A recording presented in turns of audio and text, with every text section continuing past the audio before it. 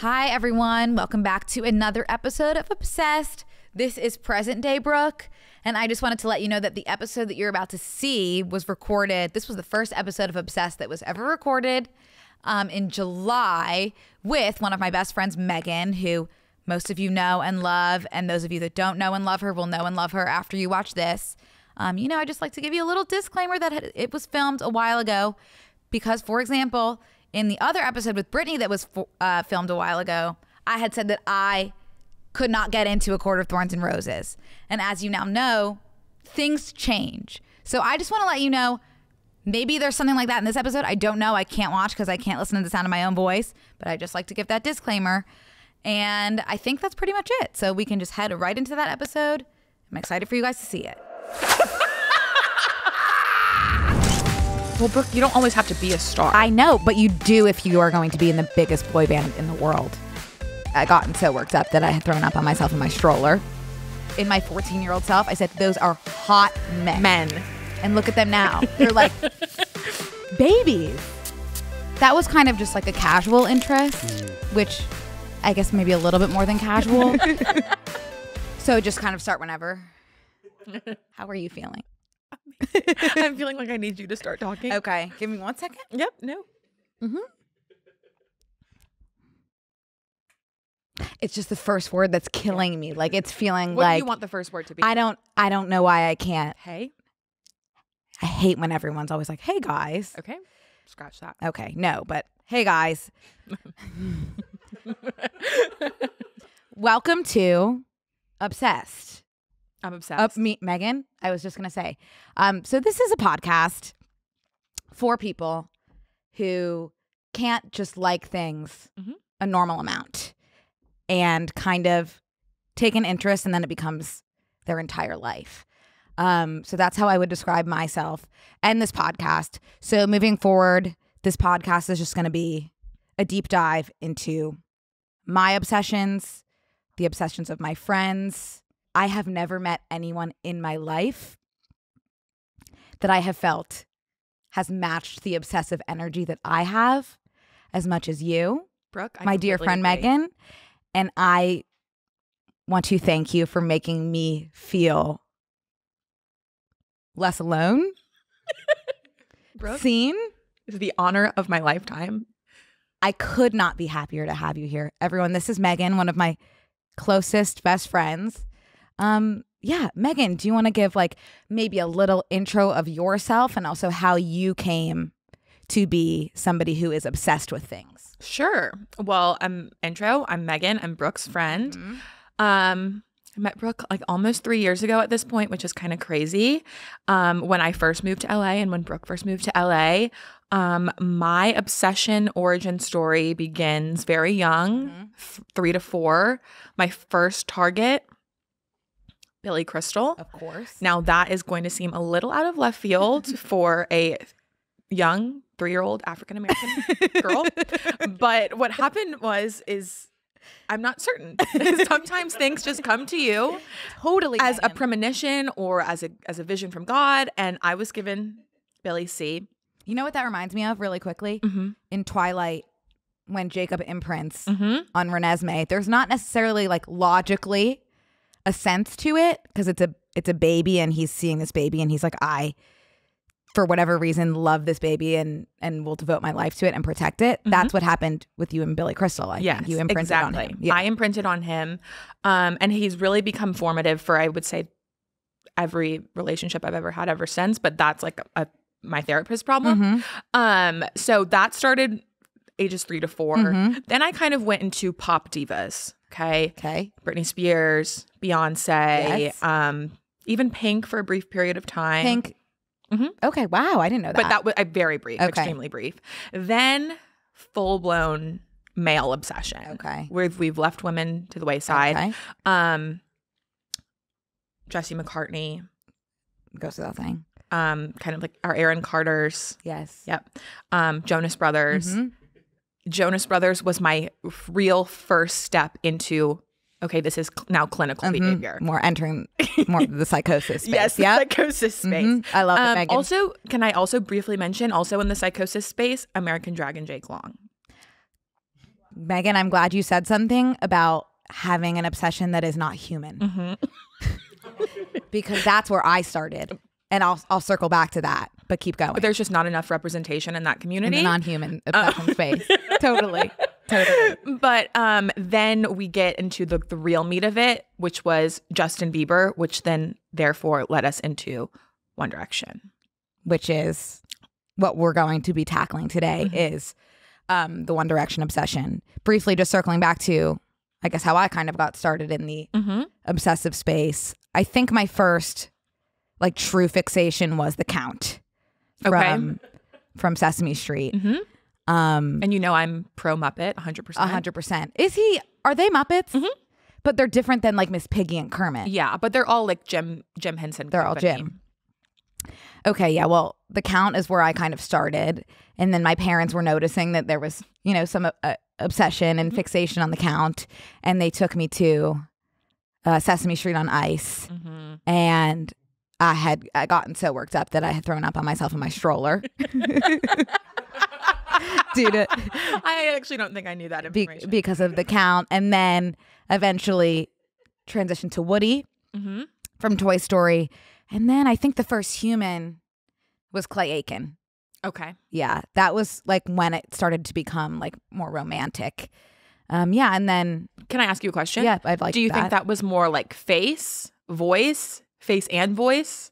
A bit of hysteria just in general? I think that I've always been really drawn to just pure talent. And I saw that in Clay. And I still do to this day, even though he's not, and even though he's moved forward with becoming a politician. That's okay. I know that he has got a voice that has never been replicated. But moving on from Clay, we had tons of others. In the mix was One Direction. And that's where we are today. I'm so blessed. Yeah. So I guess let's dive into One Direction. And the thing about this podcast is this is a space for people who are obsessed with the thing that we're talking about. And it's also a space for people who know nothing about it. I.e., Kenny, you know nothing about One Direction, right? Absolutely nothing. And Izzy, you do? I had a fan account. So we're catering to both of those demographics. So we need to be clear in explaining things that we think might be common knowledge. Exactly. You know? Starting with, Kenny, I bet you didn't know this. One Direction started 2010. They were on British X Factor, and they all auditioned as single acts. Wow. They did not know each other going in. And they weren't formed as a group until later when they were all eliminated as individuals. And Simon, well, it was actually... We know now. It was... The artifacts have been It pulled. was Nicole Scherzinger. But Simon had taken credit for forming One Direction as a band, saw something in each of them, but we know now it was really Nicole Scherzinger, and Simon kind of took the credit, but whatever. But yeah, they were all individuals at first. And I want to talk a little bit about their individual auditions, okay, if you don't mind, Megan. Are you going to watch them or just discuss them? I think we can and we should. Okay. Let's pull up Harry. So Harry did Isn't She Lovely, which this, oh my God, it's so powerful. To me, watching this gives me goosebumps. Like a stomach ache in the sense that, like, you know that like nostalgic feeling that's like kind of unpleasant? Like you get this, it gives me that because it's like so, it feels so like emotional. And I know that we will never go back to this time where no one knows who Harry Styles is and he is singing with all his heart. Can I say something Megan, that might seem hyperbolic, but I must say, like, I feel like Harry's audition, I imagine that's probably how Albert Einstein's mother felt giving birth to him, seeing almost like like, oh my God, I know what this child is going to give to the world. And we're watching it happen live. It is freakish to be able to go back in time and watch this video and no one knew what was going to happen. But we know that Harry is going to become Harry Styles. Roll the clip. Hello. Nice to meet you. What's your name? I'm Harry Styles. Okay. His voice has changed too. I guess that Completely. makes complete sense because puberty. Okay, so tell me a bit about you. I work in a bakery. I want that tattooed on my chest. Of course. All right, what are you going to sing? I'll do Isn't She Lovely by Stevie Wonder. Okay, good luck. Brave too. Such a bold Not voice. an easy one to cover. Isn't she lovely? Isn't she wonderful? Simon's like got money bags in his eyes. Every hair on my body is standing up. We just want to talk about the confidence that it takes for a 16-year-old boy to do that. Never. I couldn't do that at however old I am, 26, in a million years. No, never. But just as somebody who has never seen that, Kenny, what are your initial thoughts? Well, first off, incredible voice. Yeah. I can see the talent immediately. Yeah. And you can see in Simon's eyes that he's planning to take credit for Yes. this immediately. Yeah. But I can't say that my hairs are standing up like you yet, but I think maybe once we see the recipe come together with the other three, but I do recognize the talent. I want to be very clear about that. Now, would it make your hair stand up if you kind of just thought about where he is now compared to what we just saw? Really think about, I really want you to close your eyes and think about selling out concert, the biggest pop star in the world. Yeah. From that. Well, and before this, my only point of reference with Harry Styles was that he was in the World War II film Dunkirk. So I thought, wow, this guy's had a good career after X Factor. Yeah. So wow. So when you put it in that context, I guess he's done pretty well for himself. You could say that again. Megan, thoughts? I want to say we always talk about the scarf. The scarf was kind of pivotal. We never talk about the bracelet. Are you seeing kind of the cloth bracelet happening here? Is that a piece of his sweater? It looks like it could almost have been a cardigan, like maybe one of Anne's cardigans, and he was able to wrap that around for support. He has always been ahead of the game in terms of style Fashion. and, bending those Pushing the norms, boundaries. And we can see that here. Now, this is my main takeaway from Harry's audition. One, I think it brilliant. Like, he would have gotten standing ovation from me. Something to know is that he got a yes from Simon, a yes from, is that Cheryl up there? Nicole. A yes from Nicole, and a no from Louis. Louis or Lewis? Louis. Can we pull up Louis? And I want to know, like, why we haven't. Like, why is he not in jail? And why have we at least not done, like, a thorough evaluation psychologically? Like, what was he thinking? It's like, I think because Simon had said yes, there always has to be a Simon. There has to be a Debbie Downer somewhere. You know? Then riddle me this, Megan. Why did he say yes to Louis Tomlinson? Can you pull up Louis Tomlinson's audition for me? Now, let me say before we get into Louis Tomlinson's audition, why you might be compelled to say yes to Louis over Harry. Boyish charm. You think Harry didn't have the boyish charm? No, he has a level. You think Louis had more boyish Look charm? at that smile. Look at the smile on that freeze frame. Did Nicole Harry was not have that captivated. smile? No, he was just a little more reserved, and I think Louis was able to. You think he has more star power? Yes, I think he was able to present star forward. Okay, I don't know if I feel that way. But also think about the time. It's 2010. The look, the hair, the kind of vibe, personality. It's giving very Hey There, Delilah, which was in the zeitgeist, which was in. And that's what he's going to sing for us right now. Go ahead and press play for me on Louis. Lulu. Hello. Hey, all right? What's your name? My name's Louis Tomlinson. Oh, wait. This is unseen footage. This isn't Hey There, Delilah. They gave him 2 chances. They gave him 2 chances. I've never seen this. This was his first. When I was young, I never knew. I've never seen this. And I want to say, if you're watching this, I do love you, and I think you've come a long way. Absolutely.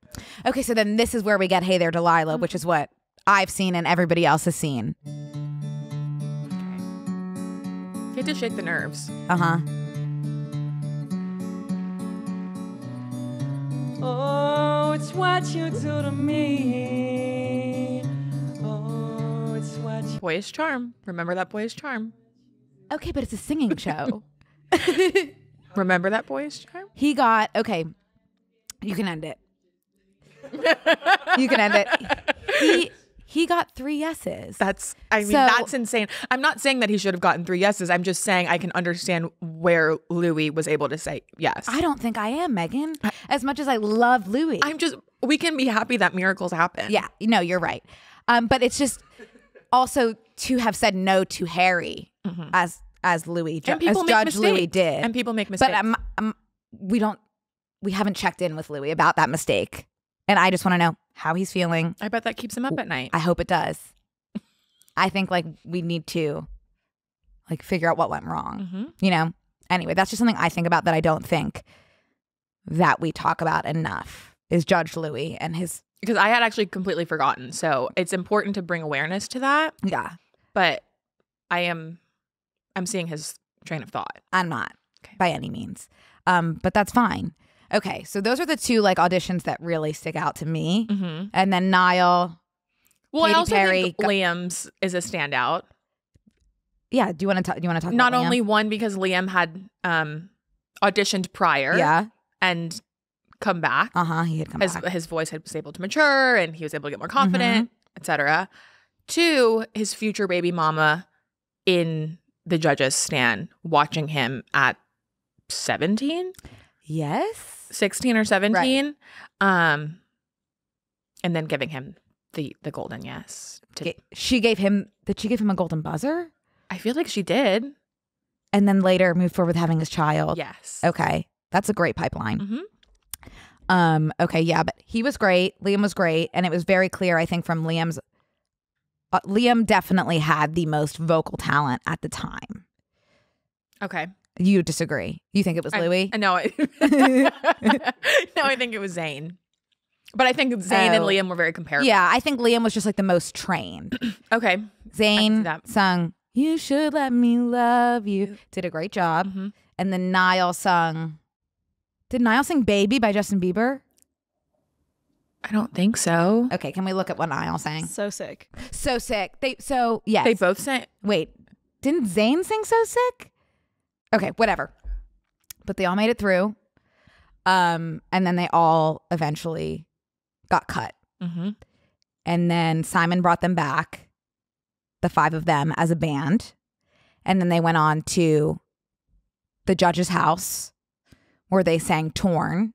And that's what got them through to the live show as a band. That was their first performance as a band, right? Yes. And that the sea urchin, are you thinking of the sea urchin? There was a lot of drama there because Louis had previously been stung by a sea urchin that morning. And they didn't know if he was had a terrible reaction, was in the hospital, and they didn't know if he was going to make it back for that performance.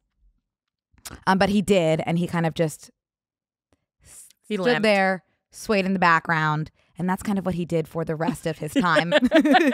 Until they could get a pen in his hand, he was swaying. Yeah, so he kind of just swayed in the background. And honestly, so did Niall, mostly as well. It was really Harry, Liam, and Zayn kind of pulling the band through X vocally. Factor. Hi, guys. We want to take a break to thank a sponsor of today's episode, Cora. There's so much to consider when choosing the right products for our skin, hair, etc. But what about what we use down there?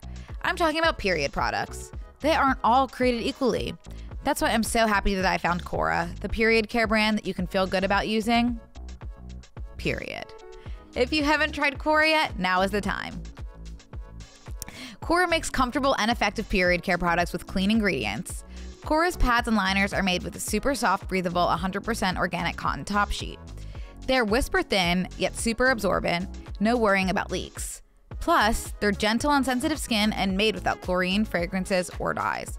Personally, I love that Cora has comfortable pads for all my needs, from liners for my lightest days to extra long overnight pads when I need extra coverage.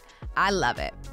Best of all, with every purchase, Cora provides period products and body education to people who might otherwise go without. I love how they are giving back. I feel good about choosing Cora. I know you will too. Pick up Cora pads and tampons at your local Target or CVS. Or have them delivered directly to your door by visiting my special URL, cora.life/OWB. Right now, when you order online with my special promo code, you'll get 20% off all Cora products. Go to cora.life/OWB and use my promo code OWB. That's 20% off at cora.life/OWB with promo code OWB. We're taking a quick break to thank our sponsor, Nutrafol. Did you know that hair thinning will happen to approximately 1 in 2 women? If you're among them, no, you're not alone. Thinning is normal, but it's not openly talked about, and going through it can feel lonely and frustrating. Nutrafol is the #1 dermatologist recommended hair growth supplement, with over 1 million people seeking thicker, stronger, faster growing hair with less shedding. Physician formulated with drug-free ingredients, Nutrafol supplements support healthy hair growth from within by targeting root causes of thinning, including stress, hormones, environment, nutrition, lifestyle, and metabolism as they evolve throughout a woman's life. While many supplements rely solely on ingredient studies, Nutrafol clinically tests final formulations to ensure their efficacy. In a clinical study, 80% of women reported improved hair growth after taking Nutrafol Women's Hair Growth Supplements for 6 months. With Nutrafol, building a hair growth routine is simple. Purchase online, no prescription required. Free shipping and automated deliveries ensure you'll never miss a day. See results in 3 to 6 months. Take the first step to visibly thicker, healthier hair. For a limited time, Nutrafol is offering our listeners $10 off your first month subscriptions and free shipping when you go to Nutrafol.com and enter the promo code OWB. Find out why over 4,500 healthcare professionals and hairstylists recommend Nutrafol for healthier hair. Nutrafol.com, spelled Nutrafol.com, promo code OWB. That's Nutrafol.com, promo code OWB. But may I ask a question real quick? So, Kenny, always. How much time had lapsed between these auditions to then forming a band for the live show? I think it was just, I don't think we know like how long the show took, but it was basically just like a few episodes of them on their own. And then I think a few episodes of them like as a band. And then they went on to the live shows as a band. And then they didn't even win. They came in third place. So who were the other 2 acts? Because they must have been incredible. Kenny, exactly. No, to this day, don't know. Wow. It was like Matt something. Yeah, because Harry did the whispering on stage when he won. His name was Matt. He wore a fedora. Yeah. And then there was another Rebecca Ferguson. Who Zayn dated. Yes. Okay. So then we have, that was 2010, X Factor. July 23rd, 2010. Where did you get that from? Just not stored in your brain? Yeah. Okay. July 23rd, 2010 was the day that they were formed. Megan, awesome. Brooke, did you not know? I know March 25th. The day the music died. The day the music died. And Zayn had left the band, but July 23rd, that's 2 days after your birthday. Yeah, Brooke. It was completely transformative for me. Okay, so X Factor 2010, and then What Makes You Beautiful came out in 2011. And that, for me, is when shit hit the fan. Absolutely. Did you know them while they were on X Factor or just? So I think What Makes You Beautiful came out like August 2011. That summer, I had found myself on YouTube in the video diary space. The video diaries. That was, they were making like diaries essentially in video form, video diaries, while they were on X Factor. And it was just like them basically just like fucking around and being boys. And we fell in love with them. Wow. Yeah. I would say that that took place for me probably like July 2011. Okay. Because I remember doing a lot of time conversions to try to listen to British radio to hear them kind of going on radio tours.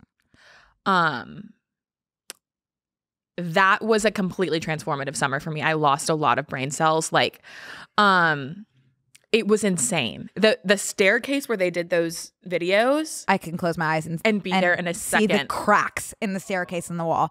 Yeah. Oh my God. I don't mind watching. They are so little. Look at Niall. They're just like teenage boys. No, it was like, and I wasn't going to talk to teenage boys. No, what's insane is thinking about when I looked at them here as in my 14-year-old self, I said, those are hot men. And look at them now. They're like babies. Oh my God. That just goes to show you that like any time that you're fixating on a celebrity, like they're just like little, they were teens. Children. Basically. Normal people. You know? That's important to kind of take people off a pedestal and recognize that they are human and were teenagers and had their hearts broken and had math class and all that kind of stuff. Yeah, exactly, Brooke. So then I think I didn't know that there was a difference when What Makes You Beautiful came out. I didn't know that there was a difference between One Direction and One Republic. Okay. Until someone had let me know that there was. And then I said, oh, then who's One Direction? And my friend Amelia showed me a picture. And that was it. You'll never forget where you saw your first picture. On the softball field. And my life was never the same. Oh my God. And then immediately I went into the Tumblr space and I had a One Direction Tumblr. Can I ask you, had you been in the Tumblr space previously? So I was just on regular Tumblr. It's still up. bav.tumblr.com, where I would just post like random aesthetic stuff. But then me and my two friends made a specific One Direction Tumblr account, which ultimately led to the end of our friendships. Wow. Because I would post One Direction Imagines exclusively, which was like the stepping stone of fan fiction as we know it. It was like little brief, like, imagine that you just failed your math test and you're really sad and you're leaving your class and you see Harry with a bouquet of flowers and you feel better. And I was like, damn, that's art. That is good stuff. So that's kind of what I was reblogging. And my friends who also owned the account thought that was too sexual. So they were upset with me. And the other girl was only reblogging Larry stuff, which is really controversial if you don't know. Larry is like a ship couple name of Louis and Harry, who people thought were in love.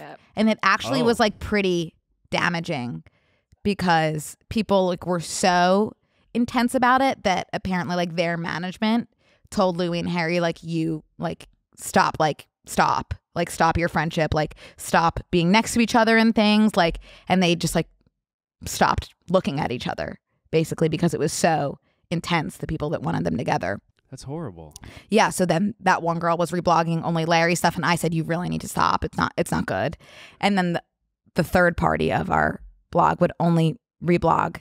There were people that were like, if this doesn't get like 300 reblogs, I'll kill myself. And she kept reblogging those. And I was like, you can't feed into that.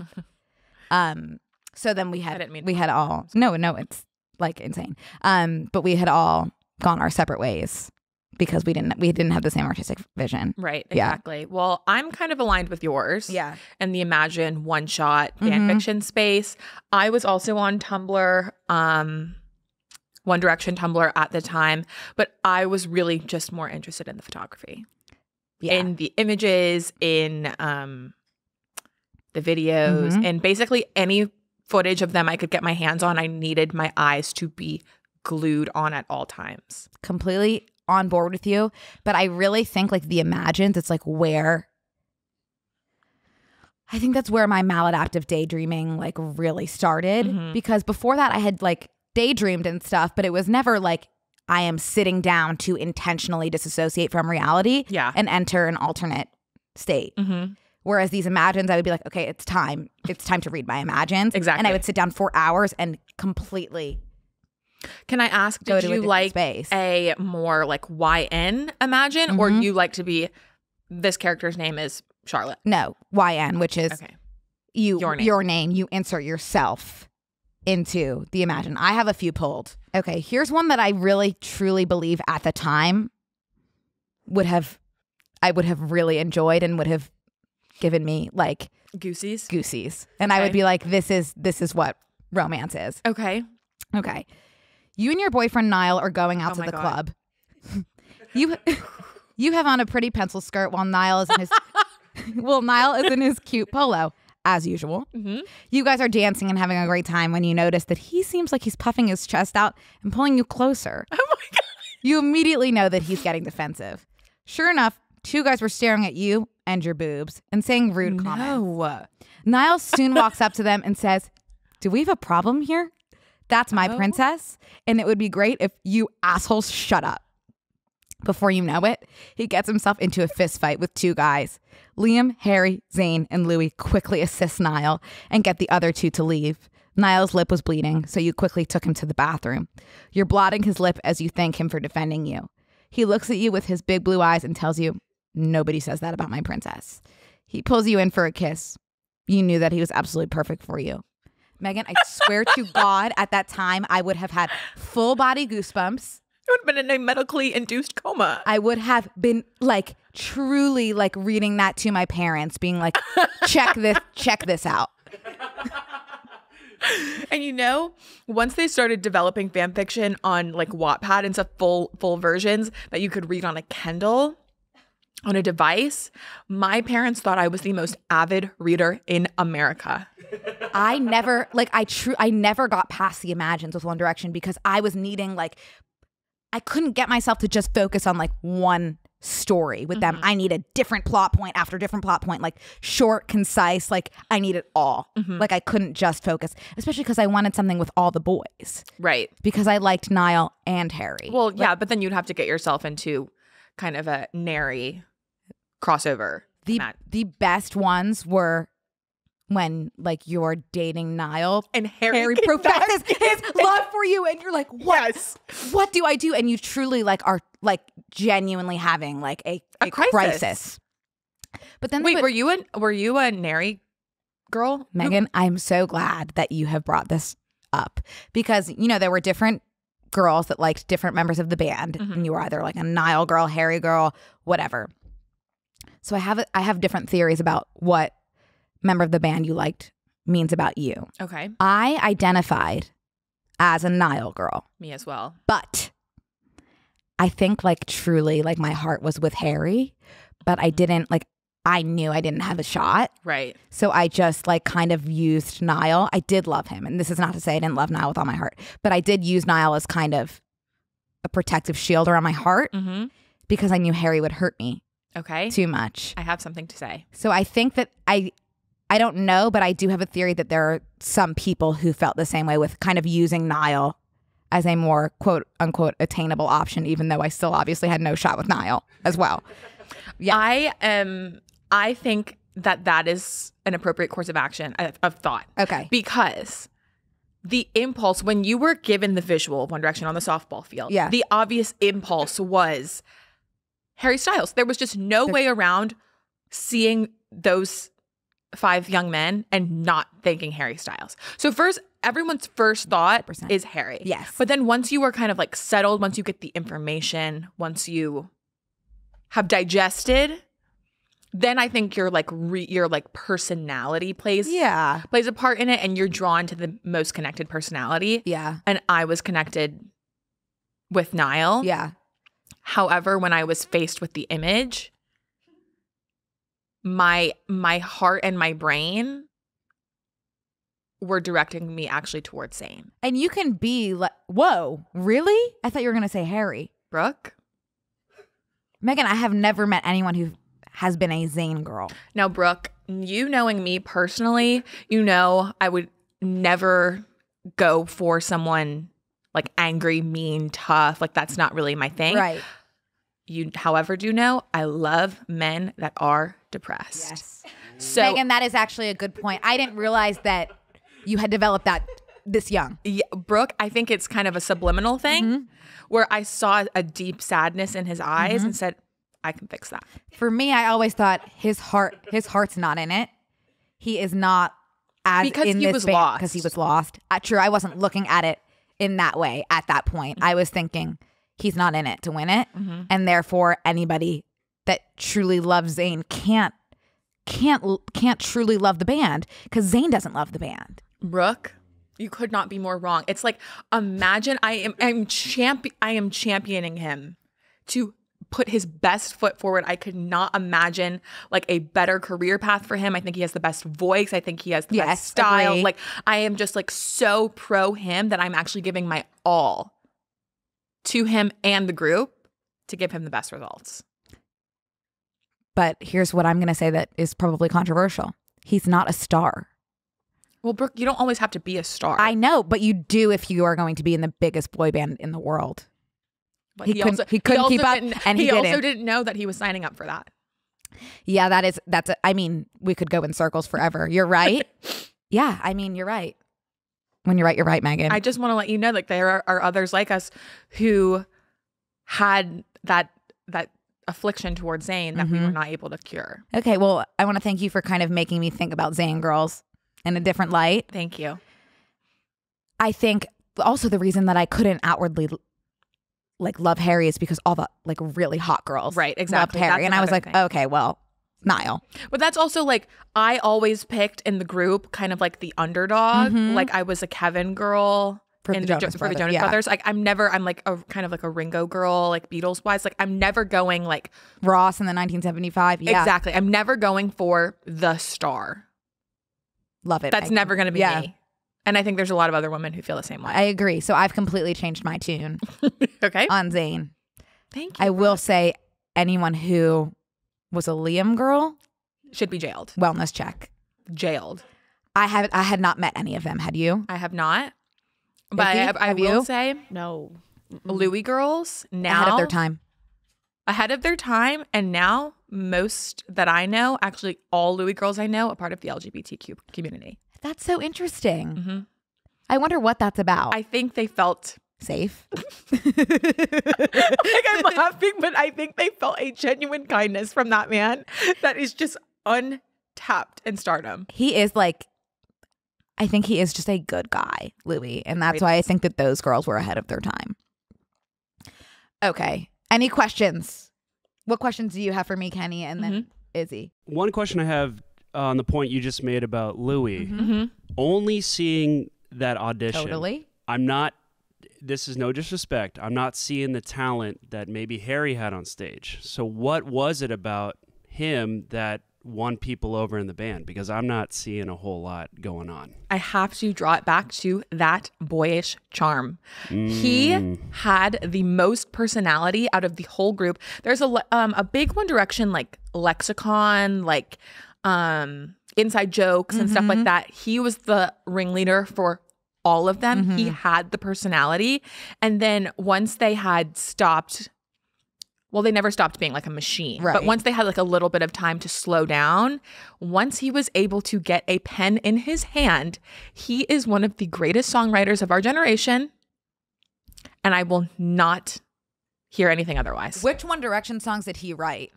Basically, him and Liam wrote all of 4 and all of Made in the AM. Okay. Now, could you give us a few songs on some of those? Or not really at this time. Oh, Stockholm Syndrome. Louis wrote Stockholm Syndrome. Okay. One of the best One That Direction should songs. go ahead and speak for itself. Love You Goodbye. I like that one. Liam and Louis. Wow. Okay. How about Can't think of another song. Wait, Where Do Broken Hearts Go? Incredible. That's Louis. Also, He's No Control, which is that's the most honestly like the powerful first song that they lyrics had him like really sing on. Yeah. Like it's Yeah. Because he's the chorus. Yeah. They didn't really Powerful. give him the mic a lot, which is random. Drag Me Down. Incredible. Louis. Really? And Liam. Really? Did Harry participate in any sort of songwriting? Walking in the Wind. Okay. How about Zayn? I think he was more vocals. And rest. Niall? I actually don't know. Me neither. I just know that Louis was really, really, really powerful. with Louis it. really did like, I don't know if they would have been relatable without Louis because he Yes. was just like silly and fun. He's a glue guy. He is the glue. He's the glue. Kenny, Yes. very Yes. well said.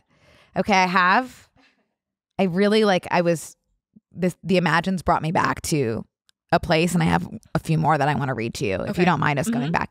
I would get so pissed off when they would make Imagines that were like not taking the art of Imagine seriously. For example, Louis throws a grape at you with a playful smile. Oh. You decide to throw one back at him, but you miss, so he starts laughing at you. You get so upset that you throw the entire plate at him, knocking him unconscious. I was like, what? Like, this is not a joke. No, like this is my We're livelihood. coming here for art. Yeah. And Coming here for literature. They would always make those Imagines. It's like Harry like going out to sea to find his long lost love. And then at the end, it's like, Harry, she's been dead for 3 years. Oh, I think. And I'm just like, come on, like, give me the good stuff. Wait. Like, give me Niall punching someone in a club. On that same thought, oh my God. On that same thought, I would get full body chills and be sobbing in my room when, with the ones where they'd say, oh, like you're going into the hospital for your heart procedure. Yes. for your heart procedure. Yes. And Harry is holding your hand and he's like, babe, you're going to get through it. This is going to be like, you're going to feel so good on the other side. And then you go through your surgery, you wake up and you say, where's Harry? And the doctor says, who do you think gave you the heart? Megan,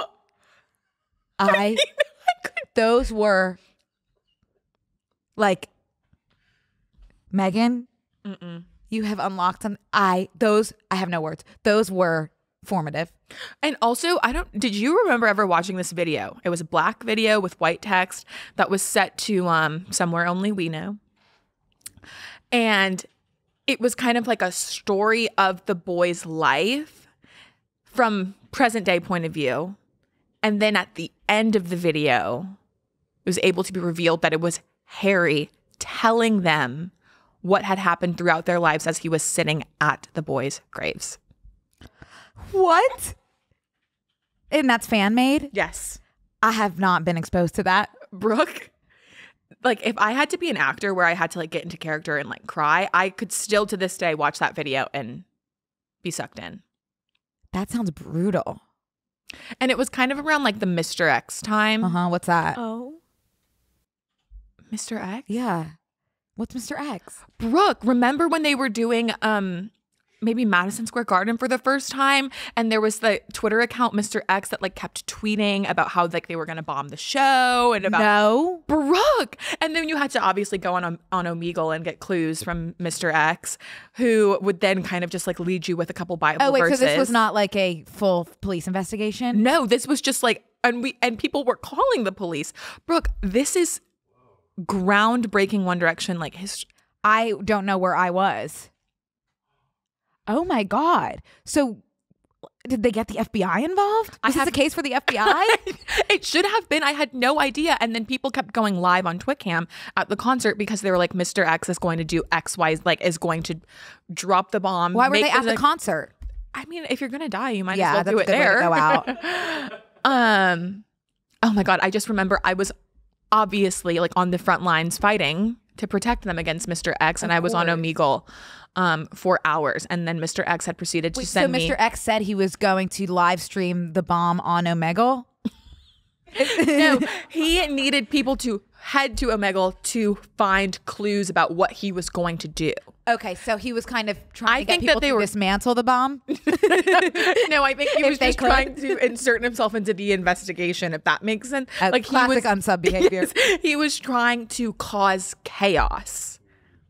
That's scary. And he kept sending this one Bible verse section about Sodom and Gomorrah and about how they turned to stone for being like, for falling into their sin or whatever, and that One Direction was supposed to be our sin and that we had fallen and that we needed to pass for that. Did anyone find Mr. X? I think that it was a collection to think that Mr. X is still I think it was a collection of young people that were just kind of interested in terror.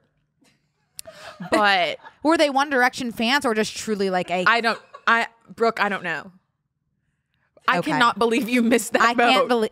I am terrified to think that Mr. X or people who contributed to the mixed Mr. X personality are still walking around. Earth, yes. But that, all that being said, that Imagine was around that time because people were like, well, we need to prepare for their passing. Oh my God.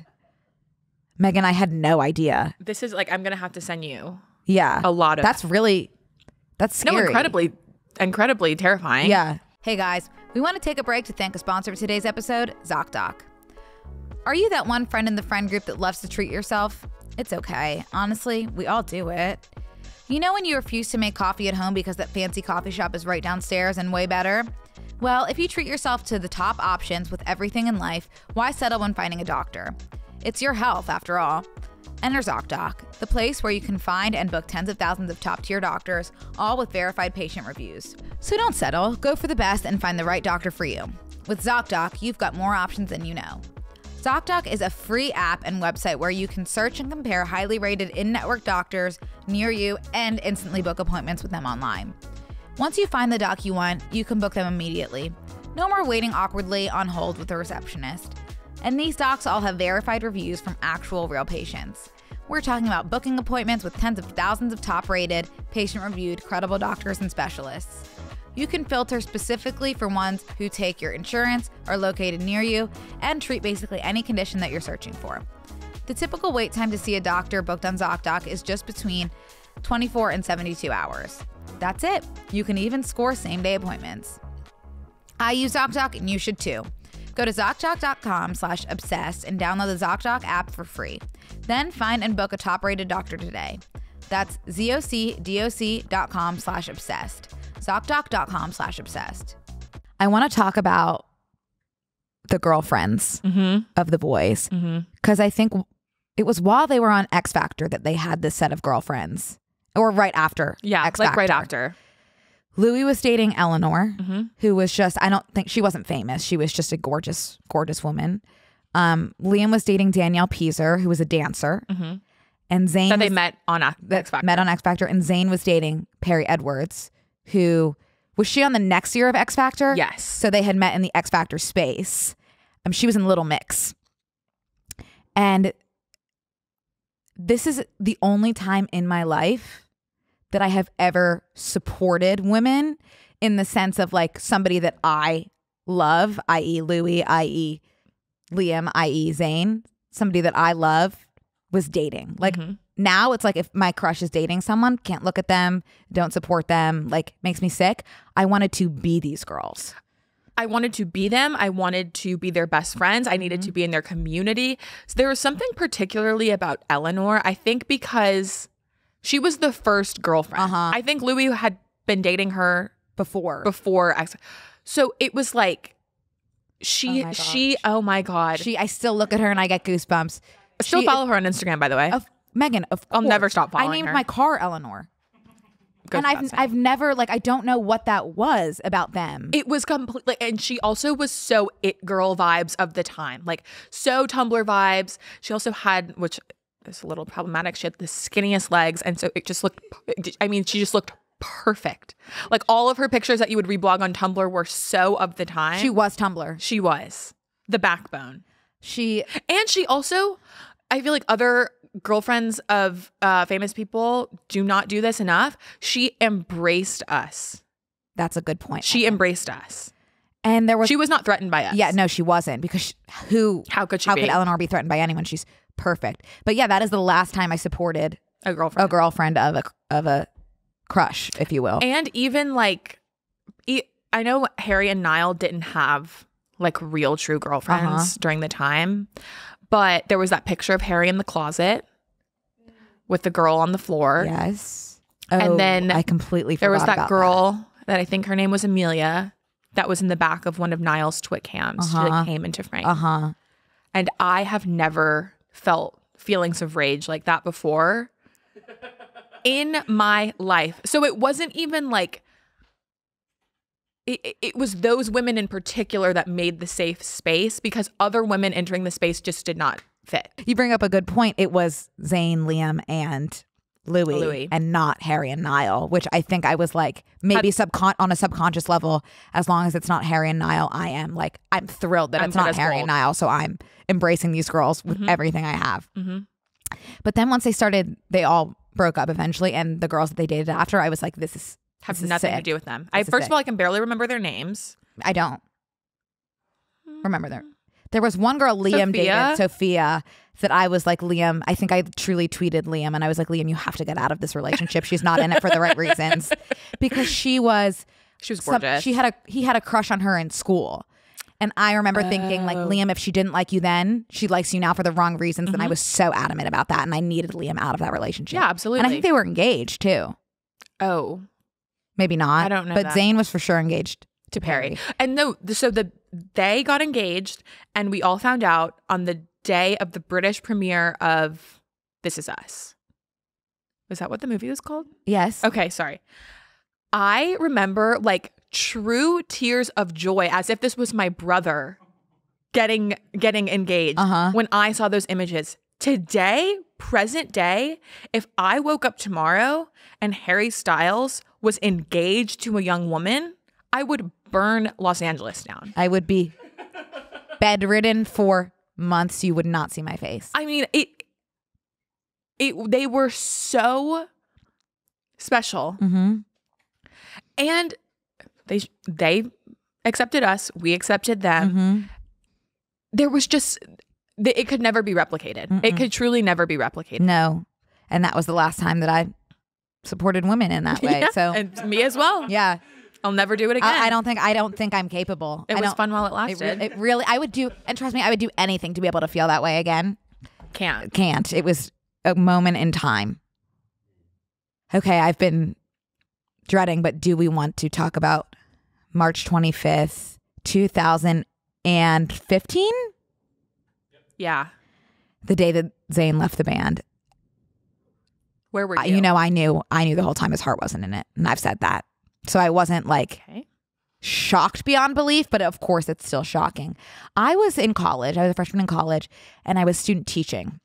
And so I didn't have my phone while with the kids. And I remember getting back on the bus and immediately the energy was off. Like someone was crying. Like some people were silent and it was like a loud group of people. So I was like, oh my God, what's going on? What was the age group of the children? Kindergarten. Oh, okay. But I had gotten back on the bus with teachers. Oh, not okay, kids. Okay. To go back to BU. Okay. And someone had said to me, Zayn has decided to leave the band. I just got chills. I rode, it was a 45-minute bus ride back to BU. My head was out the window. I thought I was going to be sick. I as you've said, his vocals were the best in the band. I didn't know if they were going to be able to go on. And also historically, once one member leaves, it crumbles. So it was really like the band is ending. But, you know, they did go on and they made one more album and it was great. One of their best without Zayn. And then they're on a break. Hiatus. They're on a hiatus. Hiatus is going to be as long as they need to be. Exactly. What matters about the hiatus is that they will come back. The thing is, I don't even care that they said it was going to be 18 months. I don't. 18 months could really be any amount of time if you think about it. One Direction has never broken up. Never. And that's what we need to take away from this. They're on hiatus. Take as long as you need. I have always been an advocate for taking breaks. Me as well. Normalize taking breaks. If you They're need on a break, a 10-year break, no skin off my back. Go ahead. They'll be back. I really believe that they'll be back. And when they do you think Zayn will be back with them? I don't. I don't either. He's gone. I don't. I think he's lost in fatherhood now. Yeah. He did have some good solo songs. Pillow Talk. Incredible. Harry obviously he's doing well for himself in the wake of the hiatus. Niall as well. The thing about Harry and Niall is like they took this hiatus and most people would say, let's take a break. They said, I'm going to throw myself into some work so that when the hiatus ends, we can be ready with new creative ideas.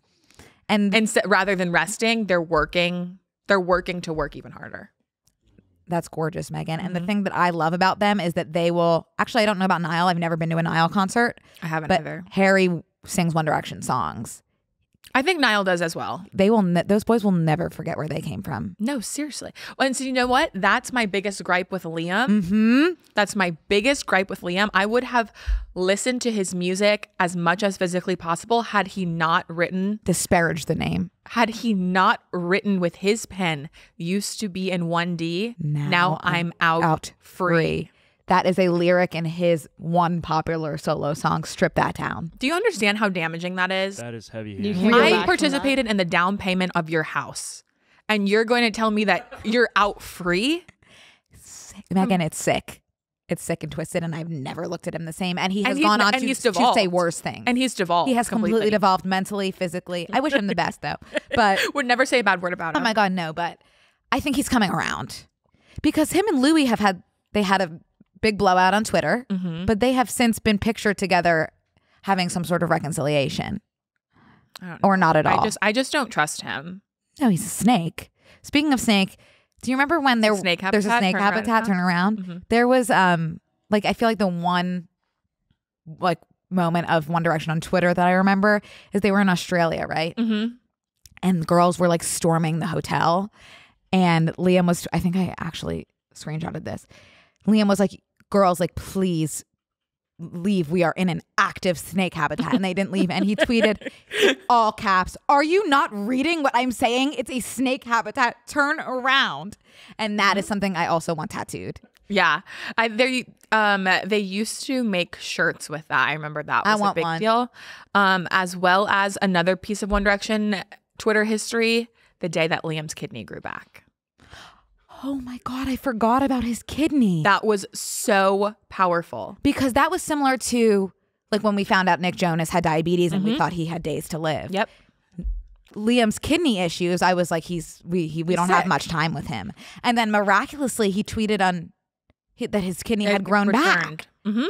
Yeah. Wow. Medical marvel. Do we think that actually did happen though? Looking back, well, he also, which I like, you don't have to like really show us your medical records, but he did tweet the ultrasound of the new kidney. Right. Maybe that's available for. Could we see if Liam's ultrasound is still up on Google? Maybe he logged out of his portal, so he can't look at the results any longer. Also on April 3rd, 2013, Harry tweeted, "Hi, slept all day, ate cereal at 5 p.m. We would never hear something like that from him again, which I miss. Like we've lost all of the communication and Harry being a person. Like now he's just kind of like God mode, which I get it. But like he could never say something like that. As simple as, hi, slept all day, ate cereal at 5 p.m. He could never say that again. Did you ever get banned on Twitter for spamming? No, but I had a different sort of incident on Twitter that involved me being catfished by Niall's father, Bobby Horan. And I was in communication with Bobby almost every day. Okay, how's Niall? How's Greg, Niall's brother Greg? How's Theo, Niall's nephew, Greg's son? How's Denise, Greg's wife? You know, and Bobby would reassure me constantly, everyone's good. Thank you for asking. I'll tell Niall that you've been asking. Thank you, Bobby. It had come out that Niall's dad, Bobby, was a young woman who had been catfishing all of us. And there was during one D-Day, which was like they were just live streaming all day. I was talking to Bobby all day and being like, tell Niall to do this, to say hi to me. Like, tell Niall to like give a thumbs up for me. And Bobby would be like, okay, I'll tell Niall. And at one point, Niall had given like a thumbs up. And I was like, oh my God. Niall is speaking directly to me via one D-Day, via Bobby telling, fake Bobby, unfortunately telling him. So sorry, Brooke. It's okay. But yeah, so sorry. That was my Twitter plight. I was really into Twitter. And, you know, like so Harry's tweeted, I'm in bed all day, eating cereal at 5 p.m. Then people would just start to respond because he was online, which I don't think I really understood. I was tweeting just all of the time. Right. But if he's online, he's getting more notifications. Right. He's looking. My original One Direction Stan Twitter account, Horan Hugs 97, rest in peace, was able to be disbanded and terminated from Twitter due to harassment. So what we would do is, if Harry, you never know when any of them are going to be online, so you just have drafts ready to go. Right. But you couldn't tweet the same thing over and over again because then you would be spamming. Right. So what you'd have to do is, hi Harry, I love you so much, 1. Hi Harry, I love you so much, 2. Hi Harry, I love you so much. You thought of everything. Yeah. Okay. So now we're getting into hi Harry, I love you so much, 400. And we are letting them out in mass. And then they were able to shut the account down. Damn. I had amassed almost 2,000 followers in less than a month of being on One Direction Twitter due to my just rabid, could not stop tweeting and also could not stop discussing. You were an OG content creator, pushing out content left and right. Like a goddamn machine. And then it was stripped away from me. And then I had to rebrand into an account that I cannot name because it may or may not still be active. Is it your current? No. Okay. We can offline. Yep. Okay. Awesome. So let's dive into a what questions do you have for me segment. Kenny, take it away. I have many, and this has been illuminating, and I want to thank you for including me in this today. Do you feel like this was entertaining for you as somebody who did not really know anything about One Direction? Yeah, and I'm truly envious of the passion that you have for this, because I'm hard pressed to think of something in life that I've been this passionate about. And I hope that I can one day get to something.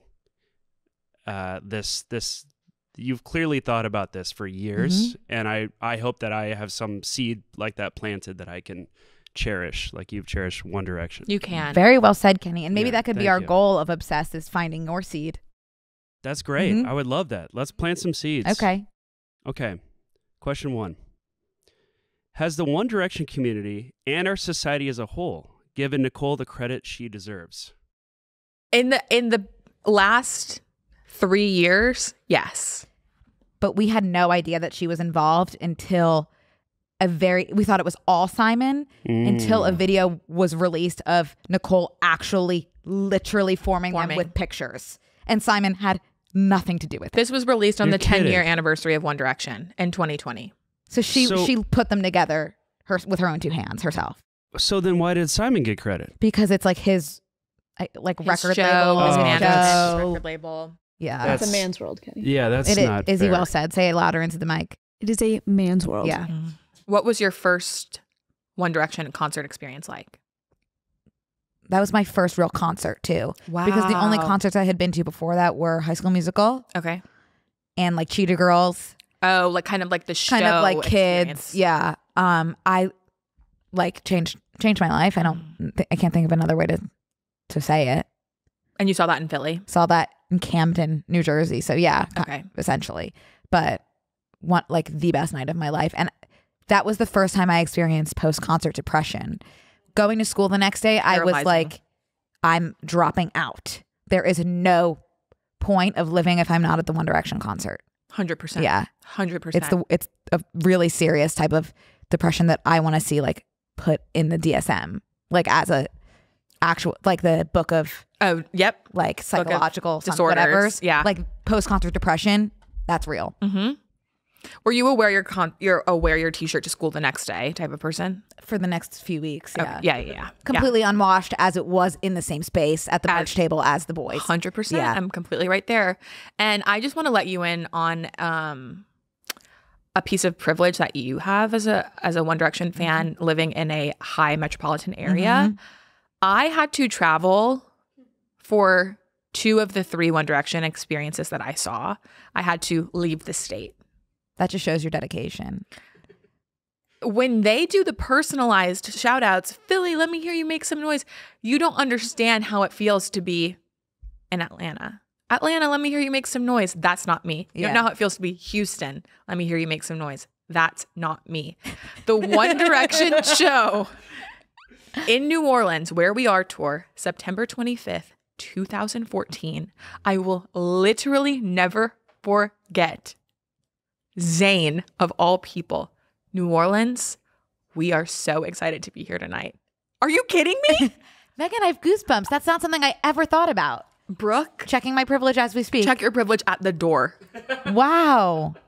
It really was. New Orleans feels like a place that concerts should go. And they do, but it's like when it matters, they won't be. Because Houston and Atlanta and like Dallas are such bigger cities in the South that it's like, okay, if we're going to do that, we want to get kind of like the most bang for our buck. Interesting. But my first One Direction concert I did see in Atlanta, and my dad drove me, and it was a beautiful father-daughter experience. He would have the complete opposite reaction to that. I really do not give my dad enough credit. That day so it's about like 6.5 or 7 hours to drive from New Orleans to Atlanta. We did that morning. We got kind of like 5 a.m. leaving the house to get to the show. Then we immediately had to go to the arena where I was going to stand out there, and I bought them some presents, of course, that I was just going to hand over. And we saw them getting out of the bus and then walking into the venue. And that was it. And I was like, I could have died. That's incredible. And then my dad was like, okay, well, we've been kind of on the road and you're about to go to the show. Also, I went to the show alone. Niall tweeted, because he saw us, he goes, I see you out there, drink lots of water. It's super hot. I took that as Bible. I will not be eating any food, as that was not my given instruction. I will only be drinking water for the rest of the day. My dad had lunch and was so scared. He was like, please, you're going to this show by yourself. Like, I need you to eat something. He didn't go with you into the venue? Solo. Okay. Solo, completely solo. And I was able to work myself up in the first opening minutes, fainting. Mm-hmm. If you had not had a medical emergency at a One Direction concert, you cannot call yourself a true fan. Fainted. I heard the entirety of the last concert I went to from the bathroom. And we'll leave it at that.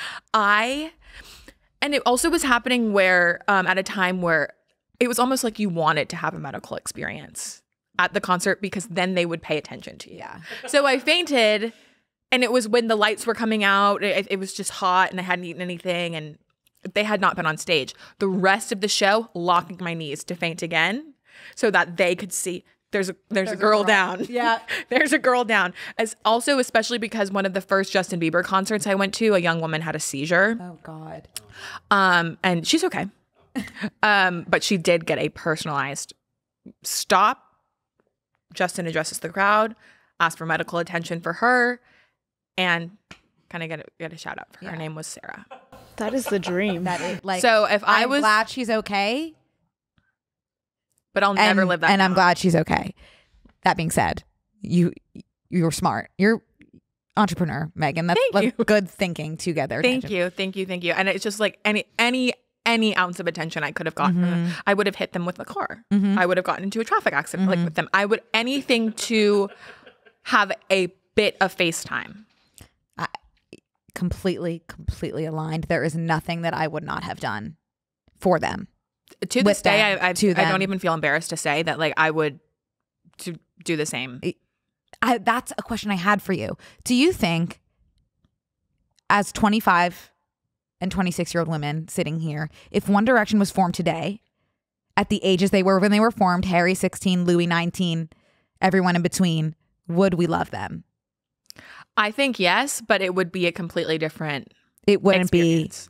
It would be. It couldn't be. It would. I love those songs on the radio. Right. It wouldn't maybe be I would full. go see a show if it was convenient, but I would not be.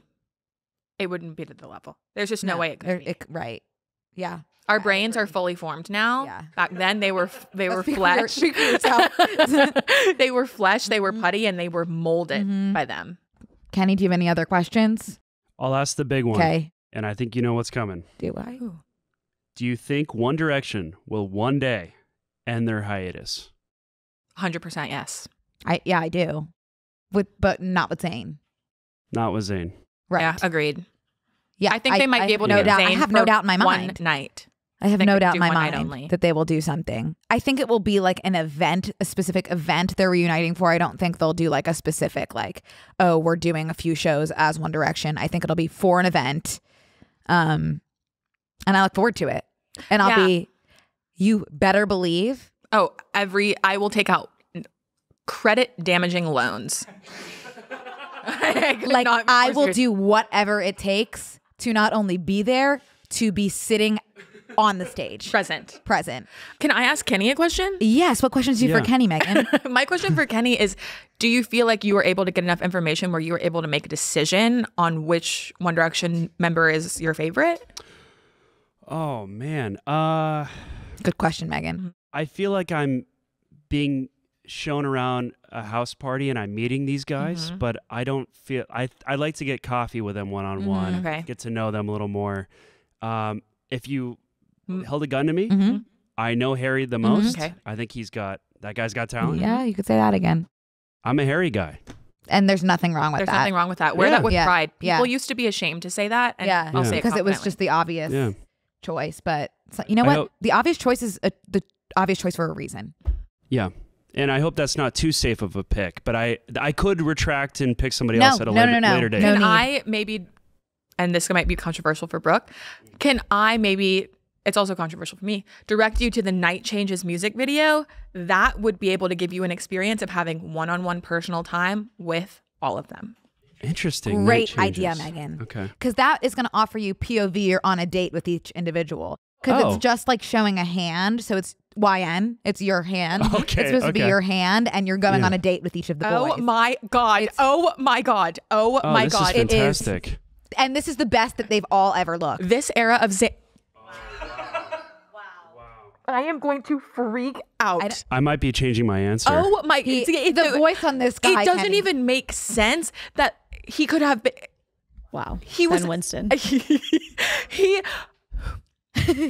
He started out with like the bad kind of faux hawk and like earrings at his audition, like just like so like what are you wearing to transform into this man standing in front of us on the screen? It is mind blowing. That really is like if you ask ChatGPT to produce like the conventionally most handsome man in the world, that's what they're spitting out. Brooke. Actually, I didn't like Harry's long hair. Oh, yeah, that's controversial. Yeah, I mean, it did get too long at one point. It's fine here, but when it was too long, I was.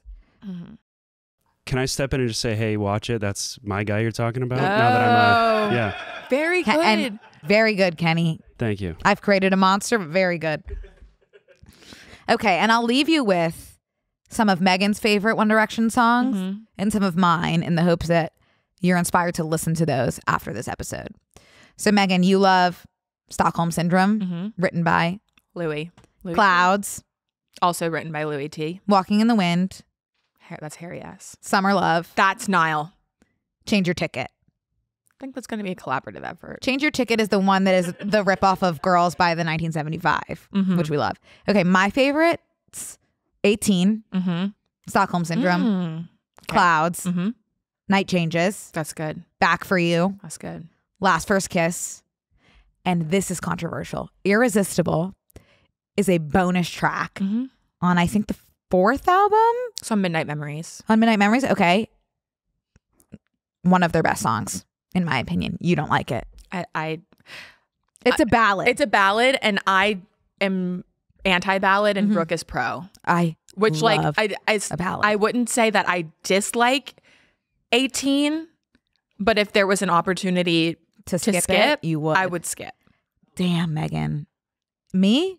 I think I'd skip Walking in the Wind. What? I don't know.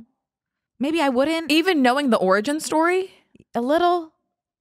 It's not my favorite. Wow. Yeah. That's okay. I mean, that's okay. There's something for everyone. And even their worst song is still good. It's still the best thing I've ever heard. And we'll leave you with that. Hopefully you can listen to some of those songs and you enjoyed this and you are back in your One Direction era after listening to this or are entering it for the first time, like Kenny. I'm in the One Direction and era. we're happy to have you. Welcome. Make yourself comfortable. Thank you very much. Thanks for having me. Thanks for coming, Megan. Thank you for having me, Brooke. Thank you for carrying the show on your back. And I hope that you come back. I hope so. I've got a lot of other obsessions to talk about. And I know you do, and I can't wait to talk about them with you. Okay, well, thank you everyone for listening.